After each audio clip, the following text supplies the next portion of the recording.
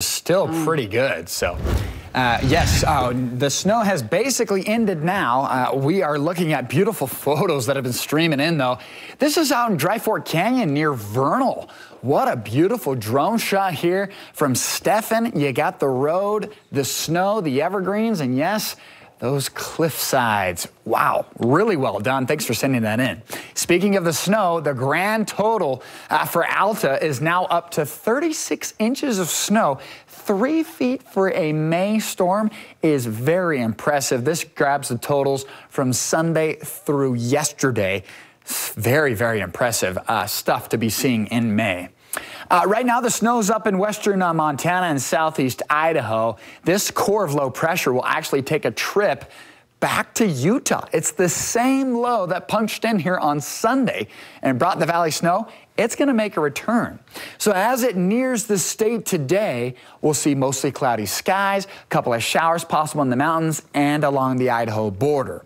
It will continue to slide south into the Great Basin as we work into Thursday. So for tomorrow morning, I think that's when we start to see the winds crank up out of the east as they meet up with this low. Those east winds could continue into Friday morning out of the east from Wyoming into Utah. So something we're watching for are those winds. Here's what we're looking for in the wind gust forecast. Gusting to 40 miles an hour Thursday morning.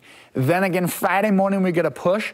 45 to 55 will be the max gusts, even up into the Cache Valley area, especially at the mouths of the canyons, Logan Canyon, Weber Canyon, and even into portions of Parley's.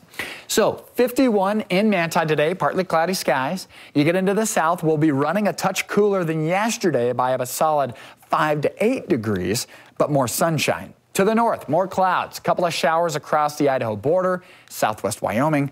But the Wasatch Front will likely just stay dry. Wasatch back could see a couple of showers there. But all in all, a dry forecast for today.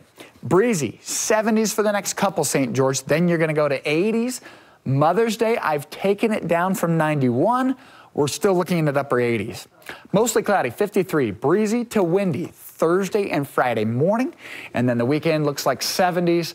Mother's Day looks rather nice, 76. Amy? It looks great. I'm just